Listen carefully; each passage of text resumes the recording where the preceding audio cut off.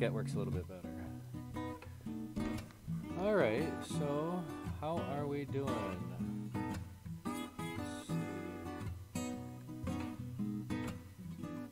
Alright, we're going to get this live stream started here in just a minute.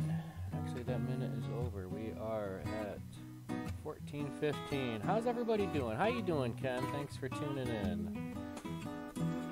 Still need to do my last little bit of a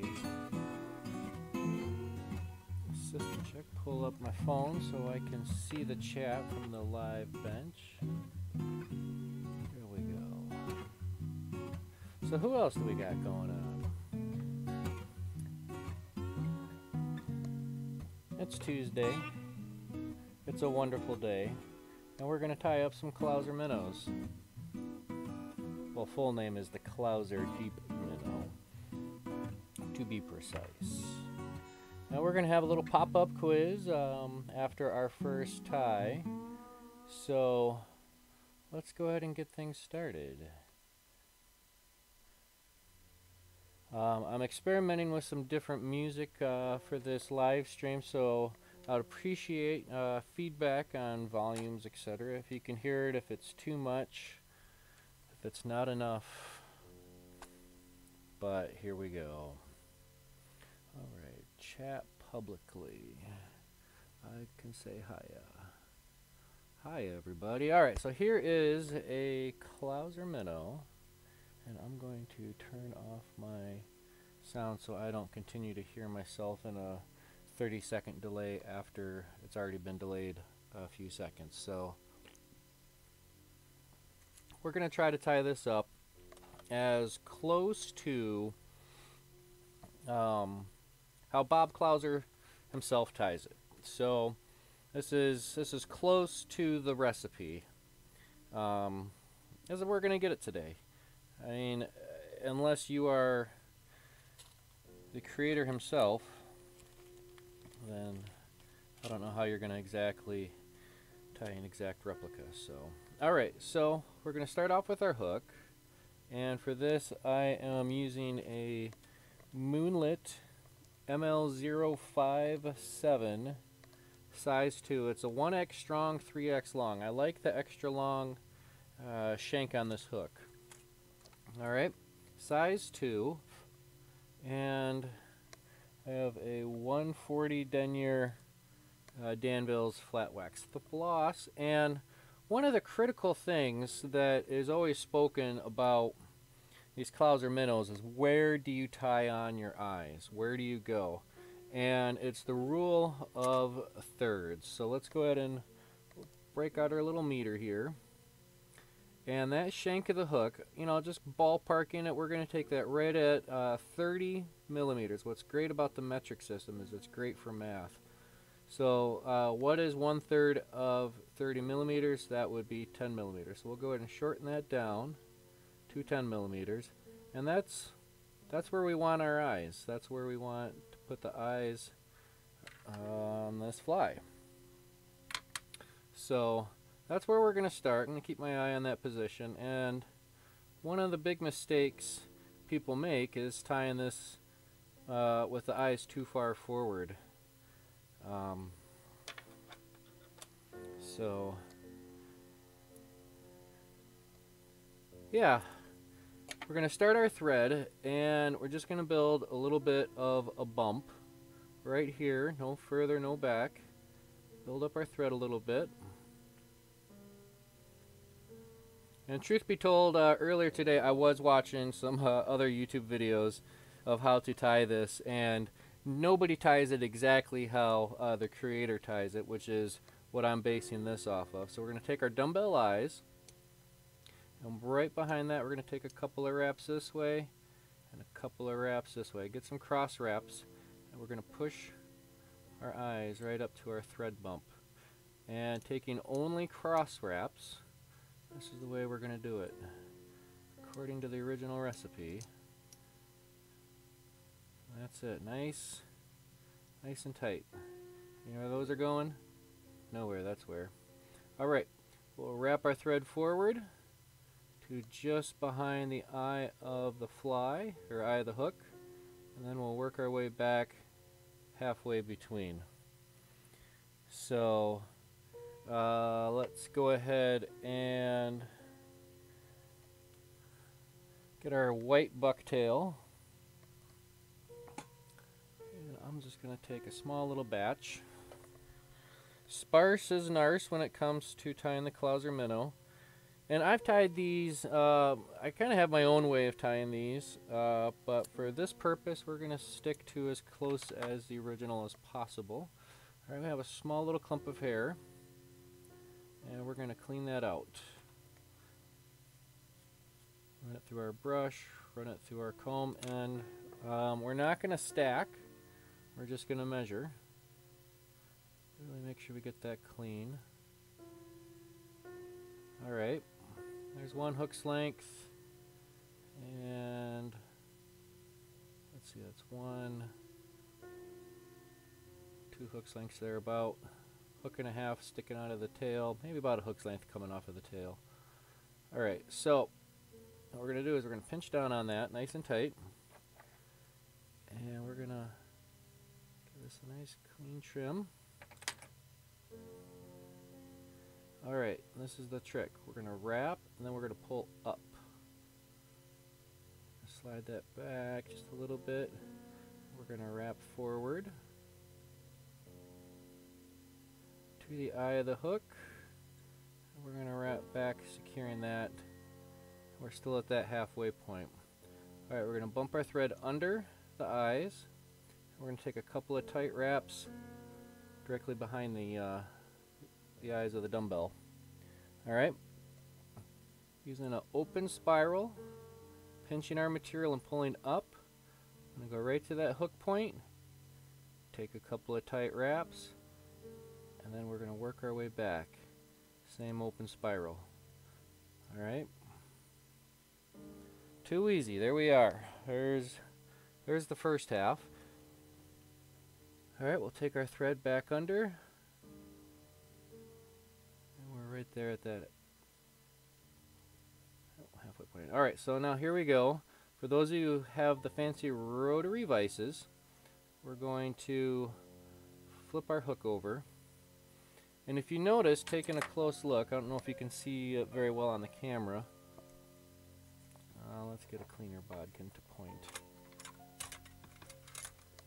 If we look underneath, there's no white hair underneath the shank.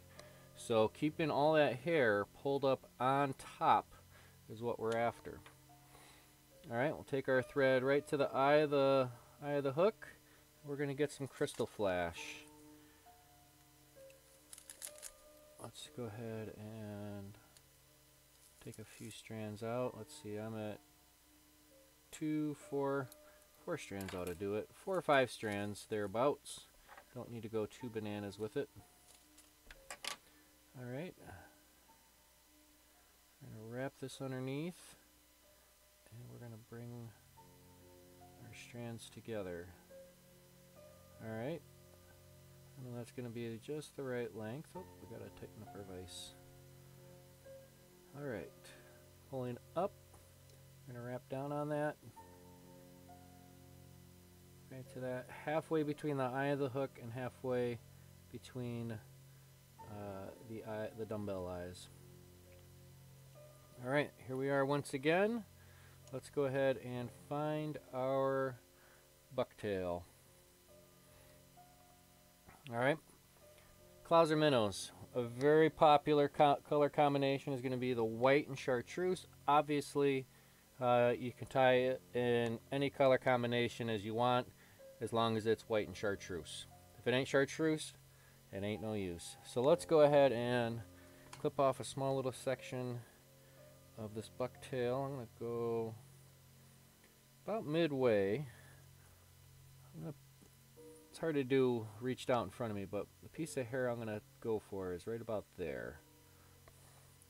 It's a lot easier to just set your hide on your lap and go from there. And you know, one of the critical components, you know, I've said it once before and I'll say it again, sparse is nice. Sparse is nice. So we're going to keep our selection of hair kind of minimal. We'll make sure we'll give that a good clean. We're not going to stack it. We're not going to pack it. But we are going to measure it. And we want it roughly about the same length. I'm going to actually take a small pinch of that out.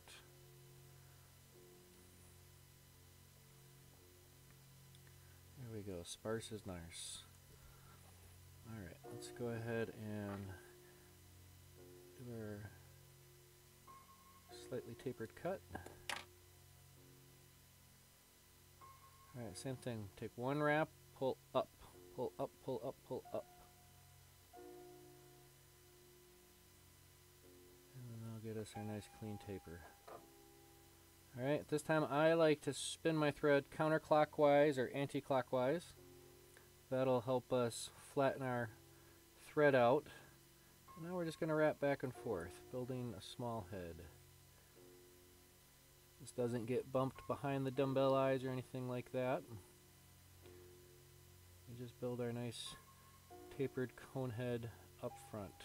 Might be a little bit sparse, but yeah, it is what it is. Alright, we'll go ahead and finish this off with a nice clean whip finish. 1, 2, 3 turns. Here we have it. Go ahead and trim off our thread. Alright, head cement, dealer's choice. You can go ahead and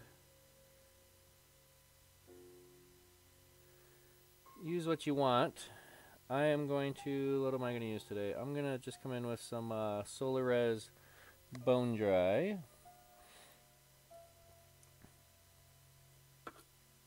There we go. Clean that off.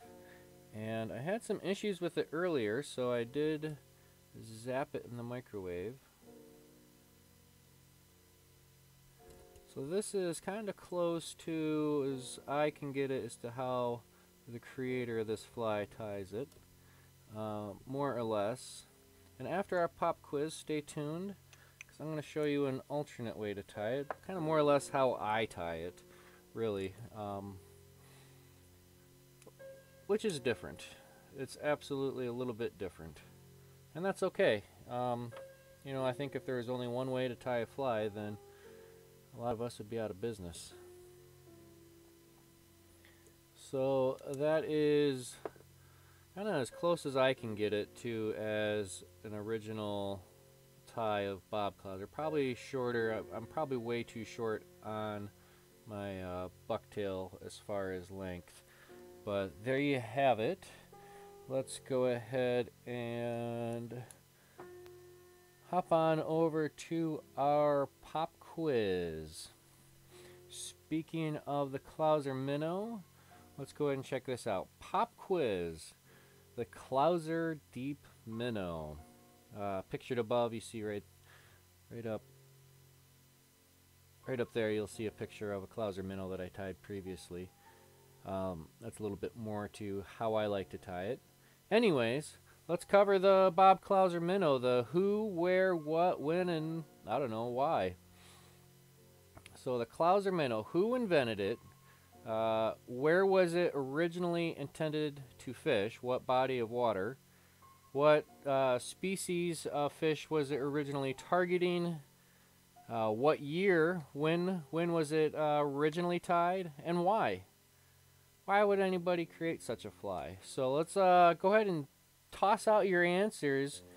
As much as you know, I know obviously Steve Trybowski has a little added insight on this. And I leaked out a little bit, a couple of cheats, couple of hints prior to the pop quiz. So you should be doing all right. Go ahead and leave your comments. Comment on here on the live stream. And if you're watching this after the live stream, go ahead and comment below what your favorite color combination of the Clouser Minnow is for you. We'll give everybody a few more minutes. Maybe not minutes, but another few moments. We've been working on, well, it's not Bob Krause. C-L-O-U-S-E-R, Bob Clouser. There you go. Alright, we're going to go ahead and just reveal these answers. Let's get that pulled up. Where's our answers? Alright, answers are up. The who, where, what, when, and why. Who invented the Clouser Deep Minnow? The one, the only, Bob Clouser. And there's actually some pretty cool variations on this Clouser Minnow. One of my favorite is the 50-50. It's a joint between Lefty Cray and Bob Clouser. So it's part deceiver, Lefty's deceiver, and part Clouser Minnow. That's a fun one to tie and a fun one to fish. Where was it originally intended to fish? That was the Susquehanna River. That's on the eastern portion of the United States. What species of fish are we looking at? We are looking at the good old smallmouth bass. Do you think that might be why I like to fish it here? Central Minnesota, smallmouth bass. Oh, they love it. They love it. The Chartreuse and white Clouser is one of my first flies I'm always throwing out there. When was it originally tied? 1987. 1987. So, yeah. It's been around for a little while, but it's not your grandfather's pattern, if you will. And why was it tied? Well, plain and simple, imitating bait fish, it works. Imitating bait fish works. So, let's see here. Let's go ahead and move on. We're going to hop back over to the bench, and we're going to tie another, I don't know, kind of my variation on it and how I handle the bucktail and such, which is slightly different. But the same concepts will apply. So let's hop back over to the bench. Here we go.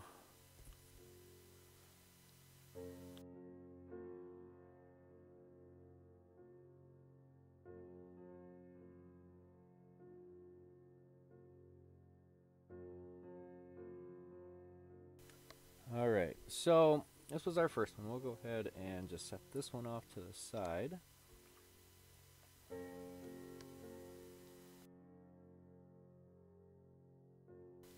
And we'll get our blank hook in the vise. Same hook. This is the Moonlit ML057, size 2, 1x strong, 3x long. How about it? Here we go. There's the package on that. So common sizes for this fly and range anywhere from size 10 to 1/0. It's a great pattern for deep sea fishing, or not deep sea fishing, you know, saltwater fishing. Great surf and turf. All right, same thing. 140 denier flat wax thread. How about it? Let's go ahead and start this off right there at that 1/3 point. Once that's started, we'll go ahead and trim off that tag end. And I'm going to build a small little bump, just like before. And here we go. This is, oh, our Dumbell eyes. I didn't mention our Dumbell eyes. These are size medium. These are medium reds. And let's see. Medium is 1/30 of an ounce. So pretty heavy, and that's okay because we want this guy to sink. Sink, sank, sunk. Alright, we'll do a couple cross wraps. And if you noticed before, on the previous tie, I didn't do any figure 8 wraps.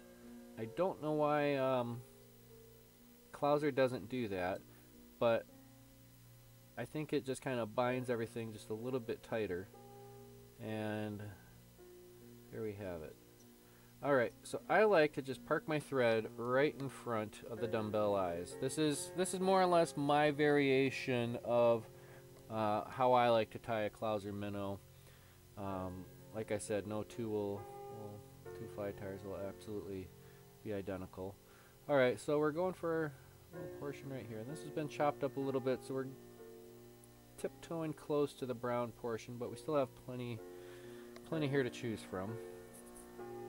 Go ahead and trim the small little section right from the hide, and go ahead and Clean that out.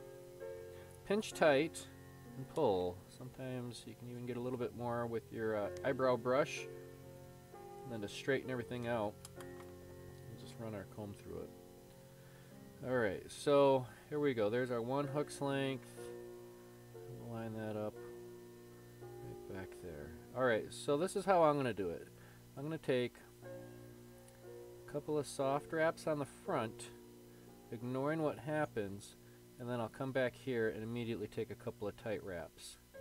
Alright, now at this point I'm going to do my open spiral to the rear, just like before, right to that hook point. I can get a little bit cleaner. There we go. Pulling up and back. A couple of nice tight wraps at that hook point, and then we'll return with our open spiral. Alright, I'm going to bump back over, lift my little clump. I'm going to pull that up, and I'm going to take a couple of tight wraps behind or underneath. Another tight wrap right on top. And I'll park my thread right in front. Alright, so that's a little bit different. Obviously this is creating extra steps opposed to just trimming it and tying it in. But what I'm going to do is I'm going to trim this at an angle. It doesn't matter what angle it is, as long as it's a diagonal cut and your longest bits of hair do not exceed your eye of the hook. So we'll carefully wrap this down.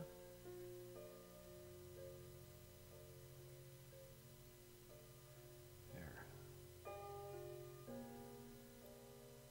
We got a couple of strays, but that's okay. So there's that front end.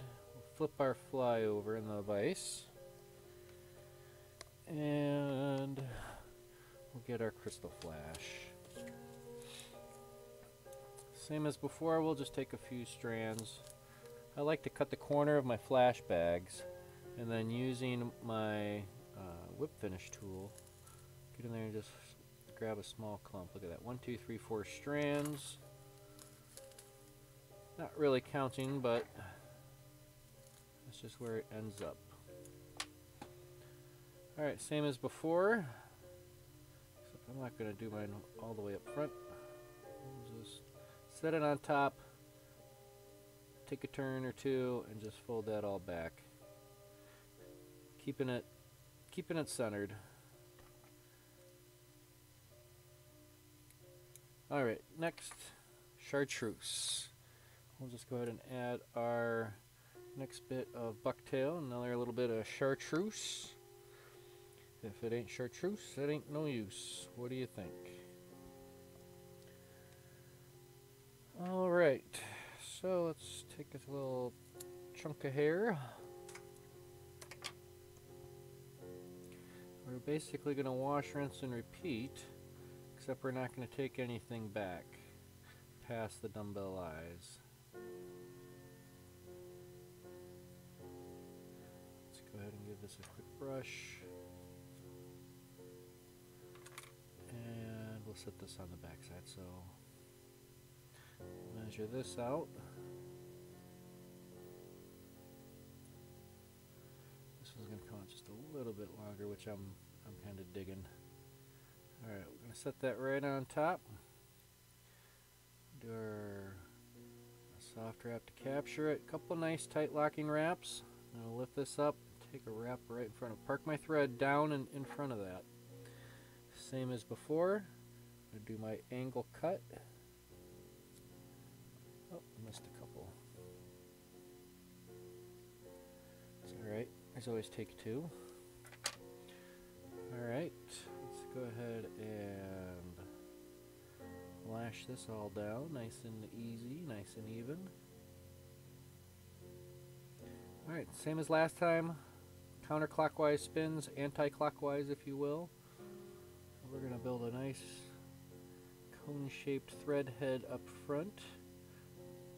Ooh la la, that's locking down nice and pretty. And this I typically end up right behind, or right up to the Dumbell eye. I like that. And we'll end this whip with a whip finish. 1, 2, 3. And the video I was watching earlier, Bob actually ties, or not whip finishes, but finishes his fly off with a 30-minute epoxy.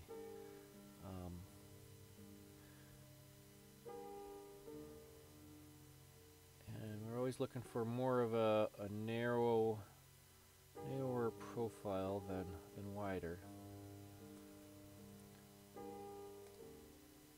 One little hair sticking its way up. One little guy. Got it. Alright. Head cement. We're going to come in with some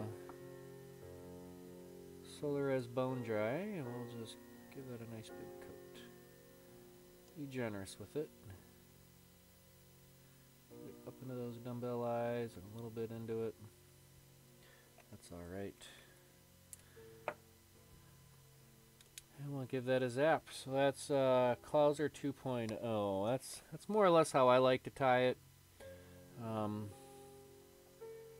But I think that being said, you know, who's right, who's wrong? Well, obviously Bob Clouser's right, because it's his fly.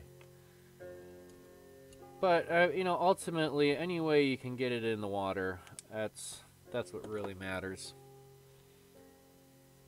So let's see here where we're at. We are coming to an end. So yeah, the old Clouser Minnow by Bob Clouser, originally tied in 1987 at the Susquehanna River, fishing for smallmouth bass. I think at this time we're going to go ahead and just wrap this live stream up. We did Bob Clouser's version, as close as I could replicate it, more or less. And kind of how I like to tie it. Another variation or version of how to tie, like everybody else has their own 2 cents on how to tie it. But like I said, that first one was a little bit closer to how Bob would tie it. Although I'm sure if Bob watched me tie it, he might have a couple of things to say. So, yeah. I have no idea what we're going to do next for our next live stream, but who knows? Stay tuned. Be sure to hit that subscribe button. That's really important. And that way you'll be able to get notice when I start doing these live streams. So with that, I think we're going to leave it at that.